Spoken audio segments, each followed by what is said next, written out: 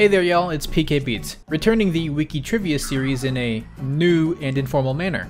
This is a series where I go to the wiki pages of various Smash topics, go down to the trivia section, if there is one, and learn about new and interesting things that I then share with all of you.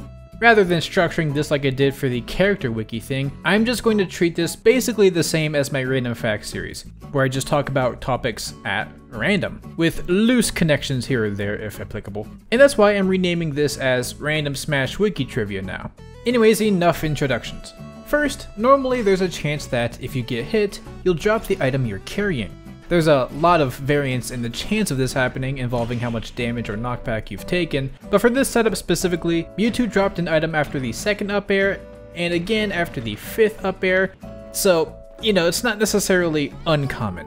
Well, on the general item wiki, it mentions how if you turn on the fixed damage option in training mode, you'll never drop the item you're carrying. And as you can see here, even after dozens of up airs, nothing happens. My imagination tells me this is just because the mechanic of dropping items requires an input of damage taken to calculate whether or not the drop happens, and if fixed damage is on, I guess no damage is calculated? I mean, even that idea feels weird given how the damage taken is still calculated, as you can see by the combo counter. But like, regardless of specifics, the logic behind this one still kinda makes sense, right? Speaking of making sense, while we call this the fake Smash Ball, a name that doesn't really inspire creativity or explosions, in Japanese it's called the Smash Bomb. This naming scheme works so well because of how similar this looks to Smash Ball in kana form, something that you can probably even tell without a single bit of Japanese knowledge just as long as I placed them together like this. It's just the last kana that's different. So this naming scheme not only gets the idea across that it's very similar to a Smash Ball and tries to trick you, but it's also able to clarify that it was made in a factory. A bomb factory. It's a bomb. Now, technically this still could have been called the Smash Bomb in English. The pun wouldn't have been nearly as impactful, but I mean Smash Bomb and Smash Ball are still somewhat similar. Actually, looking at this language list, it seems pretty split between which ones decide to keep the Smash Bomb wording and which ones just go with the fake Smash Ball route. Most of the ones that go with Smash Bomb are the Asian languages. But I do find it kind of funny how German also goes this route, even though it's kind of in the same boat as English, with the normal item being called the Smash Ball. Ball and bomb. Okay, maybe with German pronunciation they're more similar, or something at least, I'm not very familiar. Actually, let me just go to Google Translate real quick. Bombe. Ball. Okay, yeah, no, it's the same boat. But either way, I thought this was really interesting. It makes me wonder if they made this item specifically because of the wordplay in Japanese, or if they had the concept first and the wordplay just came after. By the way, I think fake Smash Ball still works plenty well.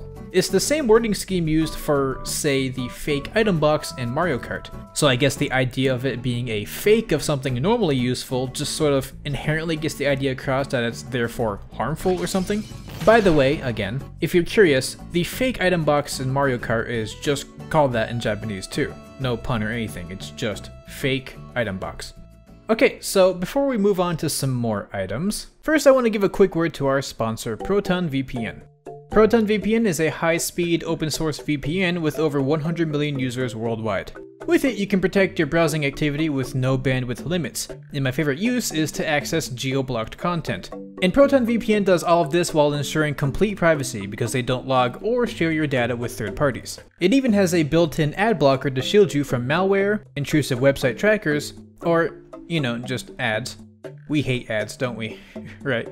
You can connect to over 2,900 servers in 68 different countries on all your devices, so you're covered wherever you go. So if you go down to the description, you can download ProtonVPN for free forever to see if the program is right for you. Or eventually you can upgrade to the paid version to get access to the highest speeds and premium features. Again, just click on the link in the description, and thank you ProtonVPN for sponsoring today's video. Okay, so let's look at the wiki for food now. First, it's brought up how the PNGs for the food come from stock images found in various CDs by the company called Sozaijiten. This site here goes over several assets from a number of games that are apparently sourced from these CDs. And here we can see a handful of the food PNGs used from the game. It doesn't seem to be an entirely comprehensive list of them all, at least as far as I can tell, but to give a few examples, here's the steak, here are the pancakes, and here's the salad. If you're curious to look for yourself, I'll leave a link to that site down below for you to explore. I know it's kind of obvious that things like this would come from some kind of stock asset, but seeing them in their original form is always really weird and fun to me. I guess it's kind of like seeing a teacher outside of school or something. Next, it may not seem like it's the case, but when you eat a food item, you're actually picking it up before you eat it. You know, because you're very polite and proper. It seems to be about 3 frames where you're technically holding it before it gets eaten. So of course this means that these 3 frames can be interrupted, causing you to drop the food, an interaction you might not see a lot.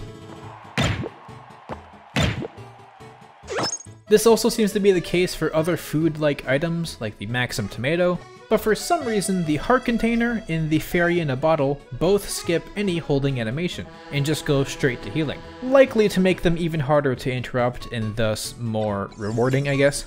If you're curious, Kirby's inhale works a bit similar, yet is still different. There's not really a holding phase here because, you know, he's not really using his arms. He is not polite and proper, but that doesn't mean it can't be interrupted. If you get hit when the food's getting sucked in, but before you've been healed by it, you'll technically drop it, but the food is it's just gone. I guess it just fell into Kirby's abyssal stomach, but he didn't get healed because he couldn't savor it. Poor guy. Speaking of eating food, you watching, are you eating food right now? If so, first off, I'm honored to be chosen as the entertainment for your meal, but second, you should leave a comment of what you're eating. Anyone who's having buffalo chicken wings right now is a winner. Okay, no, but seriously, I wanted to point out how the wiki actually organizes all of the food items throughout the entire series, as well as how much percent it heals in each game. You can feel free to visit the page yourself if you're ever curious about a complete comprehensive list, but for a few fun takeaways, the highest healing foods here are the large peaches or large daisies found from Peach and Daisy's Final Smashes respectively, each healing 20%. But obviously those are kind of different from the food item itself, and I'm not entirely sure why it's included here. No, the highest healing food item from this is actually the turkey, healing 15%, which is the most healing a food item has ever given in the entire series. Second place is the steak, which heals 12%, and is tied for the drumstick, which only appeared in Brawl. The lowest healing food item is the strawberry in Melee and Brawl, which was then replaced by the cherry for Smash 4 and now in Smash Ultimate, which heals a grand total of 1%. So clearly the range of healing is fairly big, but don't let that give you the impression that cherries are bland because they're actually very special. First of all, when you spawn in a food item, the first frame of it appearing will show it as a cherry. What, you don't see it? Well, that's the funny thing. Even though I'm using the frame-by-frame advanced mode, even this doesn't catch it. But by using the power of basic video editing, we can see that for 2 frames, the item here was a cherry before turning into whatever it was meant to become. A pretty easy takeaway is that this means the cherry is sort of a base for the food items, and given how it heals the least, the idea of it being akin to a placeholder does kind of make sense, right? But it doesn't just end there. Remember, I was in the frame-by-frame mode for that. Here, just take a look-sees. This is what I get when I spam spawn in food normally. A good amount of diversity, right? There's a few repeats within each batch, but we're still cycling through a lot of options in total by doing this. Now let me change the game speed to 1/2. And now, we're getting a lot more cherries this time, aren't we? Like, a lot more. Wait, why is this cherry big? Okay, so clearly, by changing the game speed, something kinda got destroyed. It's like the exact opposite issue of the last thing.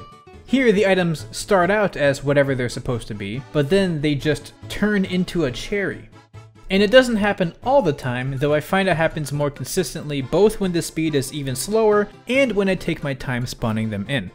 Also, yes, this still happens even when the speed is higher at 1.5 times, but it seems to happen a little less. Anyways, if you eat these cherries, a big thing you'll notice is that it's not just healing 1%. Here, I can tell that this cherry started out as a turkey, and when I eat this cherry, I heal 15%. So even though its visuals are turned into a cherry, mechanically it still seems to be considered whatever food item it was initially. And what about that strangely large cherry? Well, every time I looked at what it was before, it always seemed to be a pineapple. So, I guess for some reason, specifically pineapples will change the cherry's size to be big. I mean, maybe there are other examples that I just didn't get in my testing specifically. So, biggest takeaway is that cherries are the most important food, the alpha and the omega, and are only hiding their true power with their usual 1% healing. Now, I can't really get concrete explanations for any of this. The most I can conjure up is that this has to do with subframes or something, because remember that the frame-by-frame mode didn't really allow the first 2 cherry frames of an item spawning. I had to see that manually in my video editing program. So maybe by changing the speed of the game, it messes up with the cherry-based visuals due to how many frames advance, and maybe that's why the glitch only happens sometimes, and happens more frequently the more intensely you've changed the speed? Again, that's just conjecture, I could be completely off, but either way, it's really funny just how broken cherries specifically seem to be. Speaking of items, it's mentioned how you can actually reflect the Bob-omb while it's walking.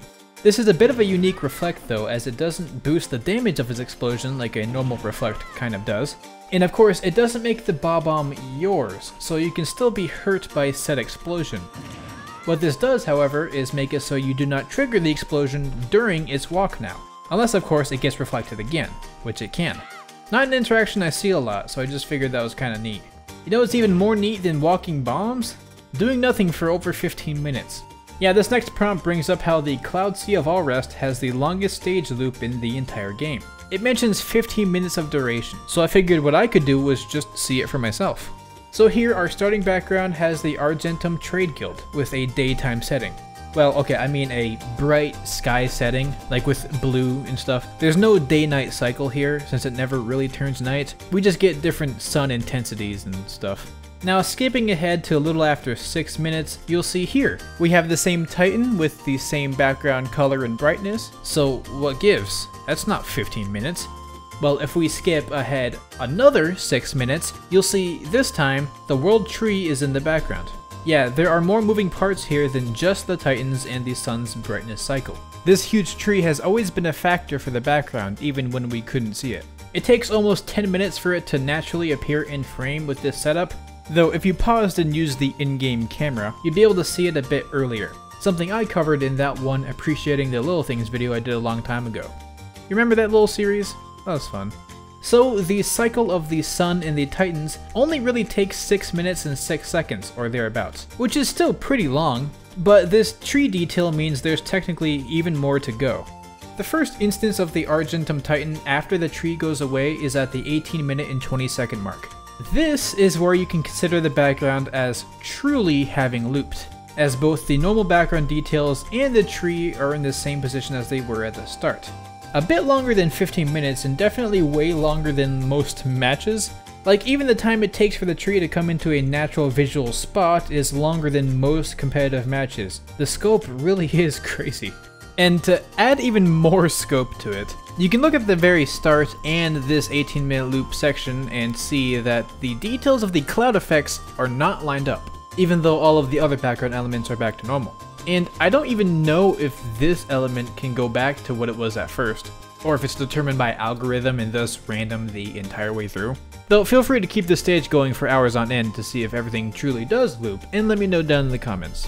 Next, while reading through the Find Me wiki and trying some things out, I discovered that if you use something that stops time in the background for a bit, like certain Final Smash activation animations, and use it at the same time the cage gets broken and sent into the sky, you'll see that when time gets paused, the cage simply falls into the abyss right over here, until eventually the Mii plays its star KO animation.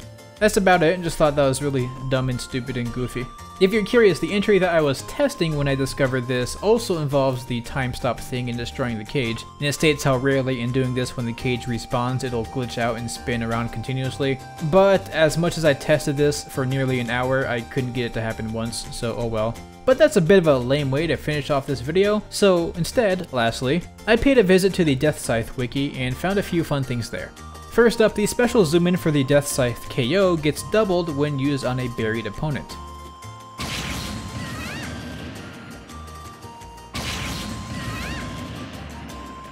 Out of curiosity, I tried to see if other insta-KO attacks, like Hero's Thwack, would have the same issue, but it doesn't.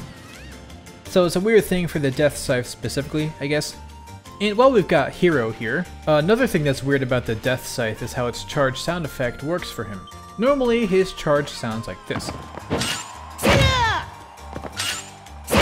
Note, the thing I'm talking about here isn't Hero's unique gamey sound that's added to his charge, I mean the general sound. This one is usually reserved for sword-related smash attacks, as you can see with Marth and Roy. It sounds like this for all of the other battering items too, even if said item isn't a sword. Yet for the Death Scythe, as well as the Killing Edge, it sounds like this. This is more like the generic smash charge sound, which is doubly funny considering these are both blades. It's not like these are the universal sounds for these though, as if we go back to Marth and Roy, we'll see that they don't overwrite the normal sound effect. No idea if Hero's unique additional charge attack sound has anything to do with this, or if it's just a coincidental bug, but either way that's very interesting and also a great place to end today's video. Yeah, I know that some people thought that this series was done when I released my supercut of it, despite the fact that I keep saying that I want to use the format in other ways in the future, so I hope y'all are happy to see it back. I really like this format, it's not really something you see anyone else do, and I've learned a lot of cool stuff by doing this, so expect it to be a channel staple, alongside normal random facts, especially now that I'm not forcing myself into any specific theming or anything. Obviously, if you have any suggestions or questions, leave them down in the comments. If you have anything from any Smash Wiki that you know about, be sure to tell me where you're citing it from, since really the only difference between this series and my Random Facts series is where I'm getting my information from. Does that warrant a different series name? Maybe not, but that's why I decided to add the word random to the title of this one too. So it all makes sense. Anyways, that's all. I'm done and I'm going to go get ready to go on vacation at the beach. Oh, but not before I thank my distinguished, fantabulous patrons, Sylvian700, Burbo, Isaac Bragna, SpiderJew, and everyone else for the support. Stay casual, and I'll see y'all later.